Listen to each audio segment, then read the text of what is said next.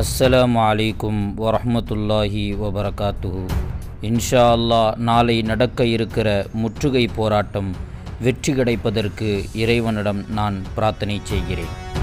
இஸ்லாமிய சொந்தங்களே, உள்ளே இருக்கும் இஸ்லாமியர்கள் யாருக்கும் ஆபத்தில்லை என்று அவன் சொல்வதை நாம் நம்புவதற்கு அவன் ஒன்றும் உத்தமனல்ல.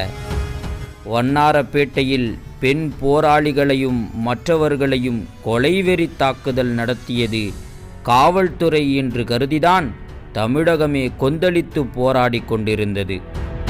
ஆனால் காக்கி உடை அணிந்த பாசிச தேச துரோகிகள் உள்ளே நுழைந்து இந்த கலவர தீயை பற்ற வைத்ததாக பலரும் இப்போது சந்தேகிக்கின்றனர்.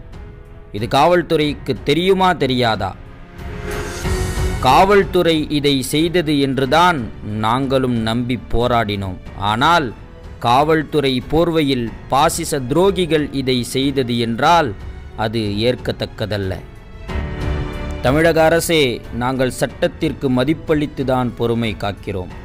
அடிவாங்கி ரத்தம் சிந்தி வழி கொடுத்த பின்னும் பொறுமை காக்கிறோம். ஆனால் இதை செய்தது பாசிச தேச துரோகிகள் என்பதும் அதை நீ கண்டும் காணாமலும் இருக்கிறாய் என்பதும் உண்மையானால் அது மன்னிக்க இயலாதது. பாசிச தேச துரோகிகளிடமிருந்து மக்களை காக்க உன் அரசால் முடியாதென்றால் விலகிக்கொள். காக்கி உடையில் இருக்கும் தமிழக மதிப்புமிக்க காவலர்களை அகற்றிக்கொள். பாசிச தேச துரோகிகளை எதிர்கொள்ளும் வேளையை நாங்கள் பார்த்து கொள்கிறோம்.